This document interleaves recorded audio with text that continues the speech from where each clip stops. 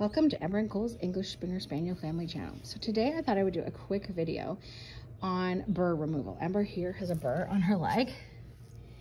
And I've had a lot of clients come into my grooming that I do a little bit here and there, my friends and family and things like that, and they cut these out.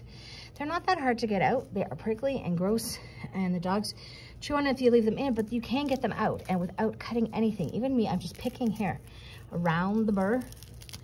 See, and it's coming out. There's the big burr, and you want to try to get as much as you can of that out in one piece. See there, I got a really big piece here out. So you want to remove that first, as much as you can of the big burr. You're going to separate it. If you have to divide the hair in half, and put that away so you don't eat it. And then you go in with your steel-toothed comb. So I'm going to show you with that because I think I've got as much out of as I can. It does stick to your fingers. There's one stuck to my finger, but it just pulls out. It's not on my finger anymore. It even gets on your clothes and stuff, but it's much nicer than having big chunks of hair removed from your dog. So I'm going to get my husband here to film for a second, and I will show you me removing this burr on Ember's leg. So just a sec. So I'm just going to separate the area up into small bits. First, I'm going to use the wide part of the comb here. Ember's going to help, she says. I'm going to just slowly tug at it. If I can remove more with my fingers here, I can remove another piece with my fingers. Do that.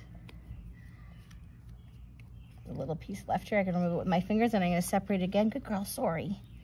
See, there's still a big piece here. This isn't her worst bar. This is an easy one, but if you can pull them out with your fingers, make a mess on your floor, then you're going to comb it out. Sorry, Ember. It's hard doing it this way. See, and there, didn't have to take any hair out. Sorry. I didn't have to cut hair out. There's still a few, but they're not sticking to her anymore. And look, she's burr free. Let's get it out of my comb here. There. No more burr in her leg here.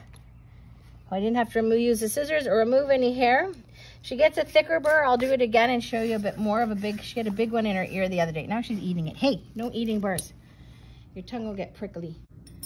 Okay, so here's another little one.